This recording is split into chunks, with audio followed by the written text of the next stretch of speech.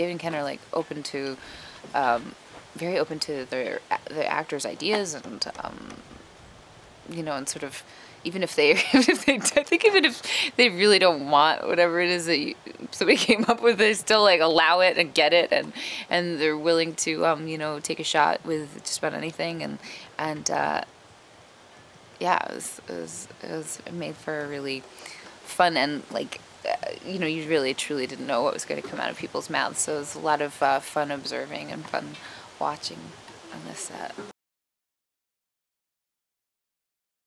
Rudd and Jennifer Aniston, George and Linda are New Yorkers, and they you know, it's very much a tale of the time.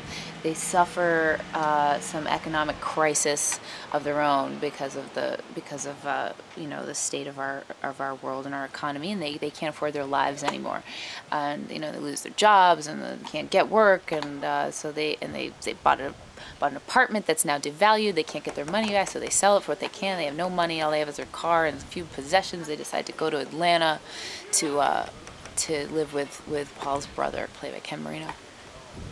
And on the way there, they find this bed and breakfast to stop in. They stop in this bed and breakfast, and it turns out it's a commune, and they have this amazing night, and they you know, basically figure, you know, why would we leave here? They come back and they decide to stay and give it a shot, and maybe this will be what, you know, this will be what satisfies them. This will be the way of life that gives them a sense of meaningful life, and they encounter all of these kind of wild folks, and hilarity ensues.